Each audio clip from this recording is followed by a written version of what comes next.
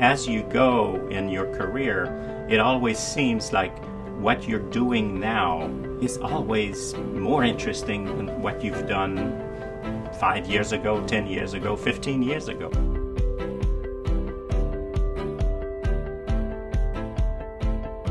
I've been doing research on Gproteincoupled receptors and animal models of diseases for the past almost 40 years. Some species have up to 2,000 of these receptors. And this is the way that we sense, that we perceive light. We sense smell, taste, our heartbeats, our neurons fire. These receptors are target for probably 30 to 50% of drugs that are on the market. The prognosis for schizophrenia, I think, it looks quite good. One of the outcomes of the research that we're doing now, hopefully, would lead to the development of new drugs, which would be, one, more effective, but two, have many, many fewer side effects.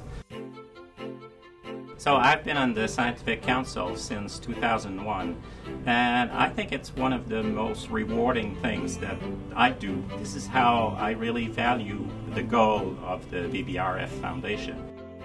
Receiving the Lieber Prize is very special to me because it's a recognition from my peers, if you wish, of the work that we have done over the years.